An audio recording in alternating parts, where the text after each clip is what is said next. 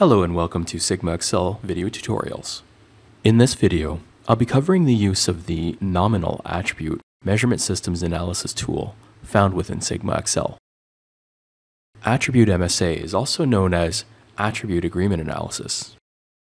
If the assessed result contains 3 or more response levels, and the results are listed in numeric or text nominal format, as an example, defect type 1, defect type 2, and defect type 3, the nominal option should be used.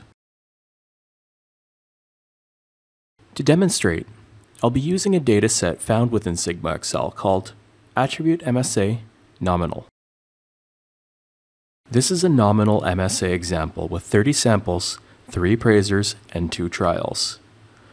The response is text, type 1, type 2, and type 3. The expert reference column is the reference standard from an expert appraisal.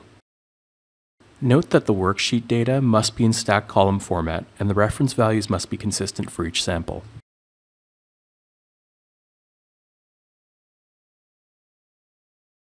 Click SigmaXL, Measurement Systems Analysis, Attribute MSA Nominal. Select sample number, appraiser, assessed result, and expert reference, as I'm demonstrating here. If you'd like to add any optional report information, click Report Information and fill in the desired field. Select % confidence interval type, Wilson score. Click OK.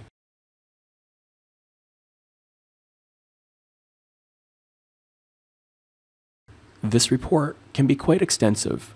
However, a quick assessment of the attribute measurement system can be made by viewing the Kappa color highlights. For rule of thumb interpretation guidelines, greater than or equal to 0.9 is a very good agreement, which is indicated in green. 0.7 to less than 0.9 is marginally acceptable. Improvement should be considered, indicated in yellow. And less than 0.7 is unacceptable, indicated in red. The Kappa statistic is a measure of agreement that is analogous to a correlation coefficient for discrete data. Kappa ranges from a theoretical value of -1 to +1. A Kappa value of +1 indicates perfect agreement.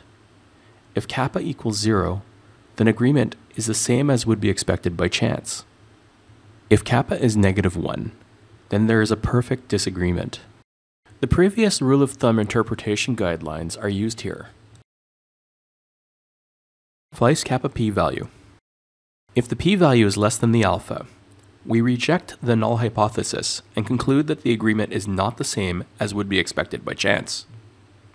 Significant p-values are highlighted in red.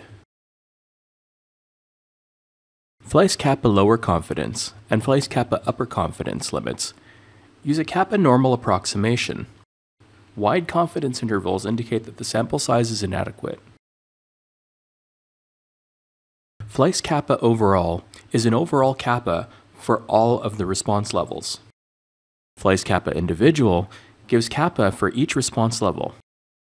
This is useful to identify if an appraiser has difficulty assessing a particular defect type.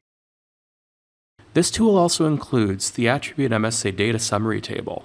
Green is a correct appraisal, and red is an incorrect appraisal against a known reference standard. For information regarding the other tables in this analysis, please see the Attribute MSA binary tutorial video.